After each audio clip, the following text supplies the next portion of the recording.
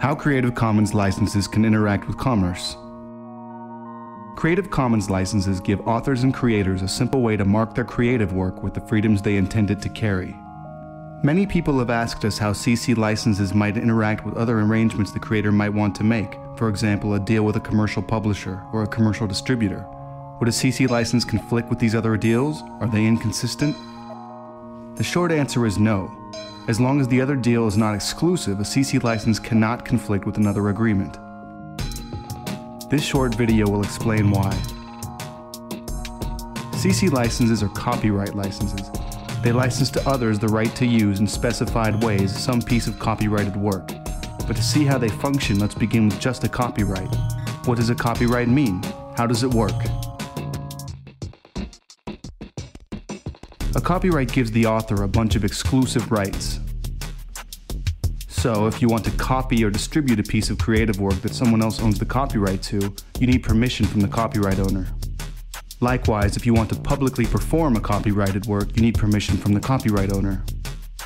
Or if you want to display a copyrighted work, or make a derivative work based upon a copyrighted work, or digitally publicly perform a copyrighted work, like say in a podcast, you need permission from the copyright owner. All of these rights are reserved to the copyright owner by default, thus the infamous all rights reserved slogan. Now let's add another icon that strictly speaking is not an exclusive right of copyright, but which will be useful when we compare the default of copyright to a CC license. This is the right to make commercial use of a copyrighted work. So again, here are all the rules. You can't do any of these things with a copyrighted work, especially for a commercial purpose, without permission from the copyright owner, unless your particular use is deemed to be a fair use. So picture copyright as a broken record. Don't do this, or this, or this, or this, or this, or this, unless you get permission first, or unless your lawyer can convince a judge your use would be a fair use. Okay, so now that you have a basic idea about copyright, let's return to the question at hand. How does a CC license interact with other deals? Let's ask that question first about copyright itself. How does copyright interact with other deals? For example, let's say you made a great new video. Automatically, that video is copyrighted. That means, automatically, you have all the exclusive rights copyright grants you. The law has given you these powers simply because you created something new. Now imagine you enter into a deal with a company. Let's call it Vever. That deal says, basically, if you enter your video into our distribution system, we'll add an advertisement to the end of the video, and we'll give you 50% of the resulting ad revenue. After a while, you start receiving checks from Vever. You're very happy. But imagine now a little nag. Call him the CNAG, where C stands for copyright. And the CNAG says, hey, this deal is inconsistent with your copyright. Copyright says people can't copy your work. It says people can't distribute your work. And it says people especially can't do these things for commercial purposes. And yet that's just what this deal is doing. It's facilitating a massive amount of copying and distribution of your work, all for commercial purposes. It violates your copyright. Now obviously the CNAG is just confused. What copyright law says is this: here are the things you can't do with my copyrighted work unless you have a deal with me. Copyright law doesn't forbid you from making a deal with someone. In fact, making a deal is the whole point. With an agreement, anything is possible. So what your exciting new commercial deal with Vever means is that you're saying to the world through your copyright, don't do any of these things, copy, distribute, etc., without my permission. And you're saying to everyone affiliated with Vever, please copy, distribute, etc., as long as I get paid according to my deal with Vever. Okay, so how does Creative Commons change this? What's different about CC licensed content relative to content that's simply copyrighted? Well, the simplest way to understand a CC license is to imagine it as creating a different regime of copyright law. It isn't really, it's simply a license that effectively changes some of the defaults of copyright law. But to make it simple, just imagine that a CC license changes copyright law for your particular work.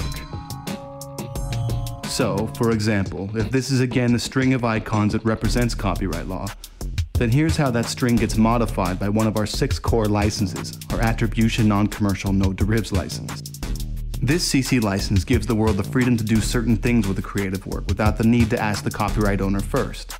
A CC license doesn't change fair use. But in addition to that freedom, this license gives everyone in the world the freedom to copy, distribute, publicly perform, display, and digitally publicly perform the work, as long as these things aren't being done for commercial purposes.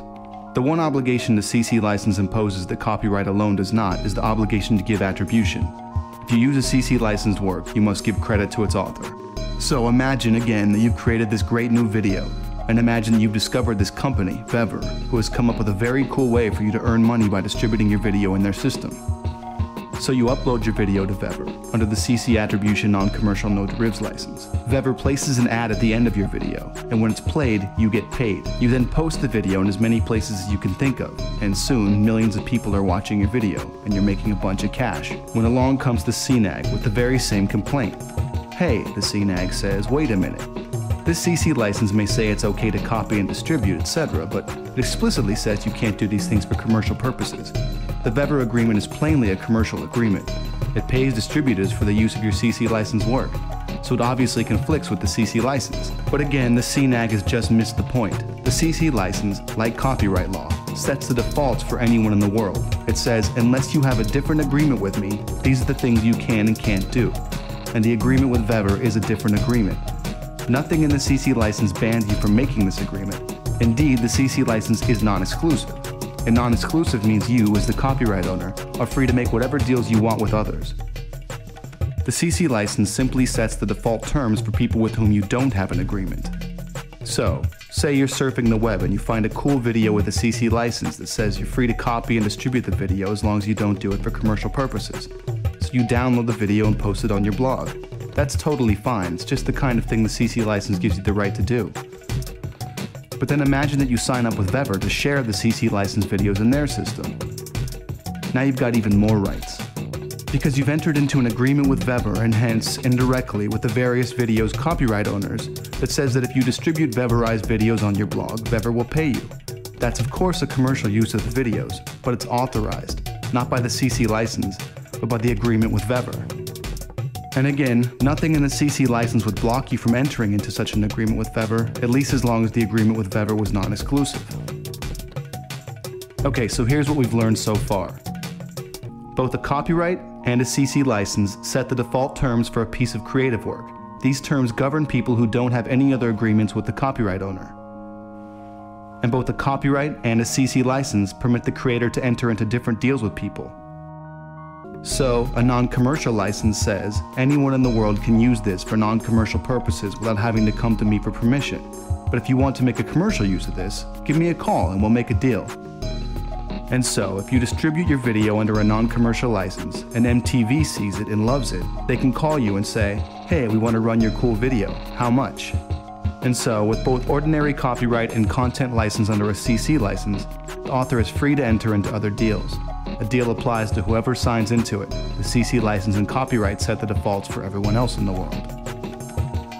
The one important difference, however, between copyright and a CC license is that there is one type of agreement you can enter into with a CC license that you can enter into with ordinary copyright, and that's an exclusive license. With video governed simply by ordinary copyright, you're free to enter into an exclusive deal, but with a video governed by a CC license, you're not. So enter the Hollywood lawyer type puffing his cigar. Ha, see, I told you the CC license was bad for you. You can't have an exclusive deal if you use a CC license, and in Hollywood, the exclusive is everything. Well, it used to be everything, but what many, indeed millions of people are beginning to recognize is that the viral spread of creativity depends upon non-exclusivity. To encourage a wide range of people to spread your work, you have to allow them to spread it. And so the bet that many people make with the CC license is that the gain you get from freedom far outweighs any cost from non-exclusivity, especially when any truly commercial use will require the permission of the copyright owner anyway. But won't people just copy and distribute the video anyway? This is actually the hardest question for us to answer, because of course, the answer today is largely yes. But as we've seen, as the copyright wars have spread, this activity, technically illegal, simply gives lawyers an easy way to prove to politicians that the internet is simply a haven for piracy. We want to show the world that it's not, and one clear and simple way is for more and more content to clearly express the freedom that the creator intends. Millions of creators are now using CC licenses to express the freedoms that people can enjoy, by default, with their creativity. And all of those creators remain open to striking different deals with innovative entrepreneurs who have cool new ways to make the internet work for creators.